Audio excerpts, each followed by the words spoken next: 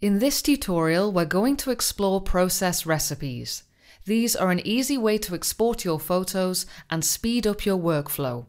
I'll create 3 process recipes, one for exporting photos to Instagram, another for online use, and finally one for print. Let's get started. We can find the process recipes in the Output Tool tab here. You can see that Capture One has created some ready-made recipes to help get us started. So if I select a recipe, I can see the export settings in the Process Recipe tool below. I can turn on a recipe by checking the checkbox, and I can select multiple recipes to process at the same time. Let's create our first recipe. I'll press the plus icon and rename this Instagram. Now let's add the export settings in the Process Recipe tool below. In the Basic tab, we have lots of options for exporting our photos. In Format, we can change the file type. So Instagram supports JPEG, so let's select this option. And let's leave the quality setting at 100 because Instagram will compress my photos anyway. Next, we have ICC Profile, where we can choose which color profile to embed into the processed photos. As our recipe is for online use, I'll select sRGB as this ensures we get accurate colors online. Next we have resolution, but because our recipe is for online use, I'll be defining the image size in pixels, not with resolution. So let's do this in the scale drop-down.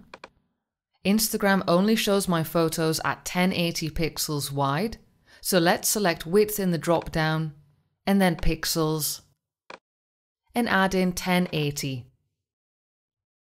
Now let's go to our File tab where we can set the export destination. So by default, the root folder defers to the Output Location tool below. This means my photos will export to the Output folder inside my session, or if I was using a catalog, it would be the Pictures folder on my computer. We can also check the export destination by selecting one of the arrow icons. We have 2 more options inside the root folder. Image folder will export to the same folder as the originals, or I can select a new folder. So I'd like my photos to be exported to my Dropbox folder, then I can use the Dropbox app to download directly to my mobile and upload to Instagram from there. Now we can see Dropbox is my new root folder. If I'd like to add a subfolder, I can just add a name here. So let's call this Instagram Photos. Okay, so the next tab along is called Adjustments. In here we can add Output Sharpening. By default, no output sharpening is applied, so this means only the sharpening that was added in our Details tab will be added on export. However, when we scale a photo, it does have a negative effect on the sharpness, so we'd always recommend adding sharpening for your intended output. As these photos will be viewed online, let's select Output Sharpening for Screen. So how do we know how much sharpening to apply? Well, we can use Capture One's recipe proofing, which will rescale our photo to match the output settings. First, let's go up to the toolbar and view the photo at 100%. Now I'll turn on my recipe proofing, and Capture One will rescale my photo to match the output settings. Now I can see exactly how much sharpening to apply.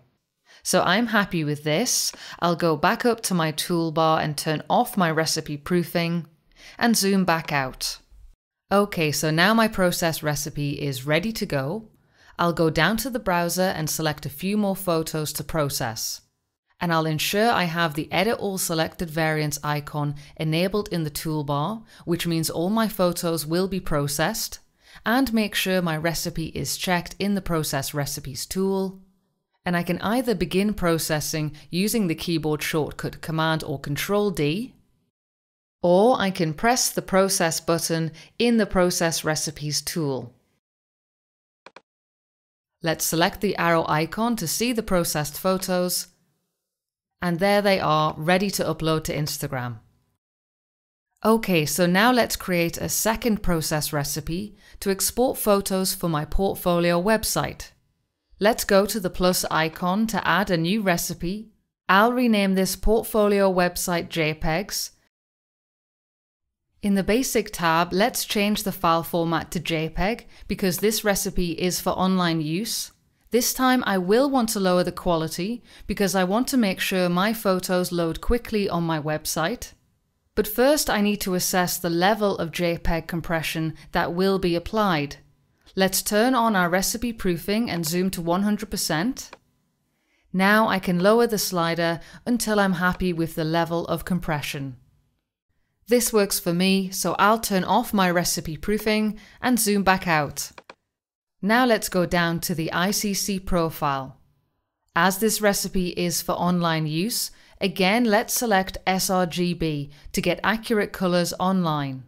Just like with the last recipe, I'll ignore resolution, and my website recommends photos no bigger than 2500 pixels, so I'll select long edge in the scale drop-down and add 2500 pixels.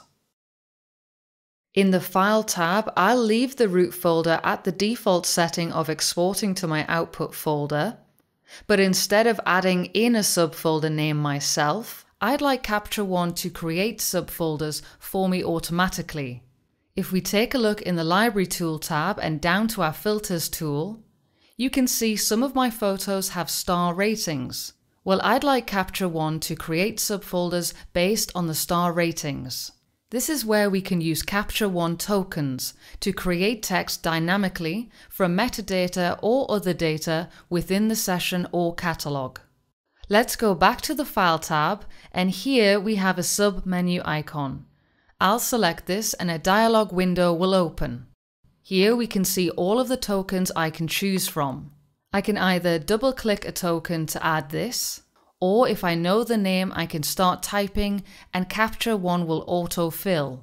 Now let's press OK, and we can see the token has been added into the subfolder field. I won't make any changes to the adjustments, metadata, or watermark tabs, but you can change these according to your needs. Now my process recipe is ready to go. I'll select everything by using the keyboard shortcut Command or Control A. Now let's process the photos by pressing Command or Control D. Let's select the arrow icon, and there we can see Capture One is creating subfolders based on the star ratings. If I'd like to stop processing the photos, I can go to the Batch Process tab here, and at the bottom there is a stop button. To clear the queue, I'll select a photo and press Command or Control A to select everything, and then backspace to delete. Make sure you turn the queue back on as well. Okay, now we have two process recipes for online use. Let's create a third one for print.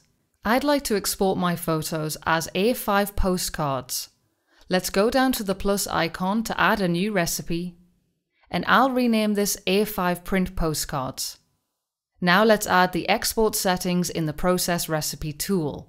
In the Format drop-down, we can leave this set to TIFF, as this is one of the preferred file formats for printing. JPEG is another option, but speak to your print provider to see what they require.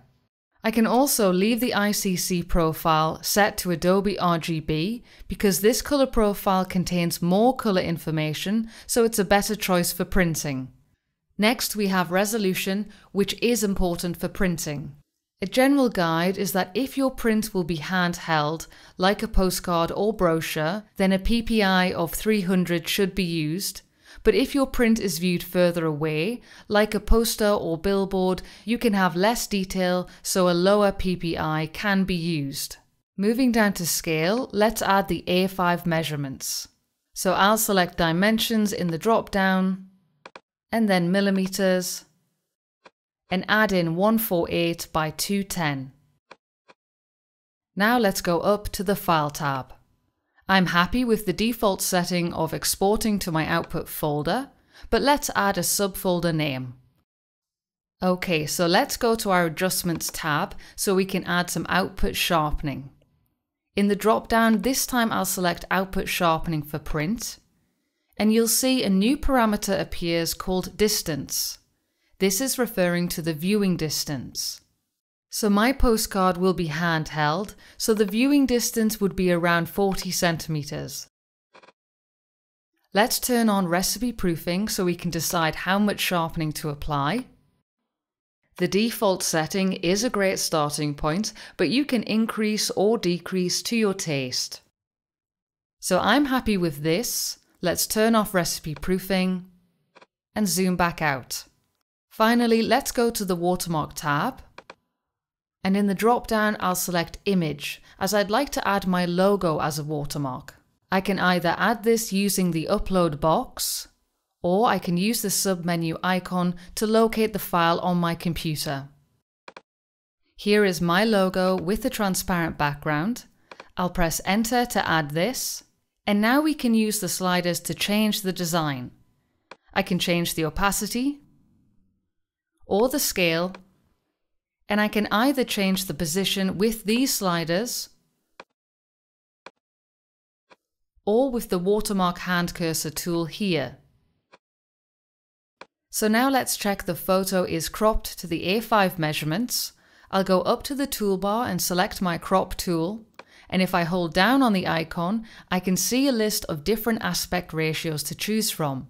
Let's select Output, as this uses the dimensions in the process recipe. Now when I crop, I'm using the A5 measurements.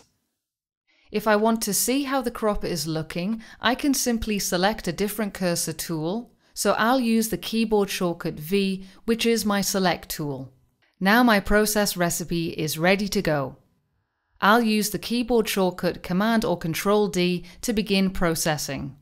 So let's click the arrow icon, and there is my folder ready to send to the printer. As you can see, process recipes are an incredibly powerful tool for exporting your photos and speeding up your workflow.